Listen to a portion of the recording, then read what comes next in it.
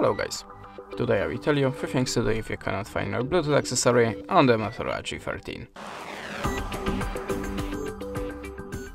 So, when I have a problem with my headphones, I'm always starting from the simplest way. Just slide down the tab menu and hold the finger on the Bluetooth. Now tap on the connection preferences and tap on the Bluetooth. Now just switch it off and switch it again to reset the Bluetooth connection.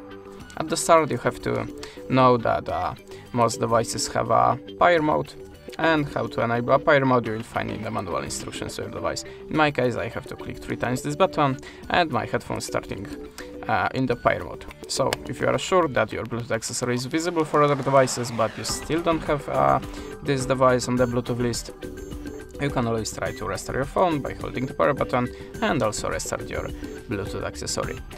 After that, if the device is still not visible for your phone, go to the settings, slide down to the system and go to the reset options. Now just tap on the reset Wi-Fi, mobile and Bluetooth included, how you can see, and tap reset settings. Confirm it by this button and look for your device again.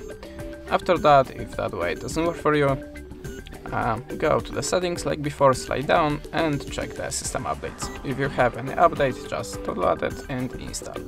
After that, look for your device again. And the last recommendation from me, check the Bluetooth accessory and your phone on other device with Bluetooth like a laptop or other phone to check which one is visible and which one making a problem here. And that's it. Thanks for the watching, leave us a subscribe or a comment, and goodbye.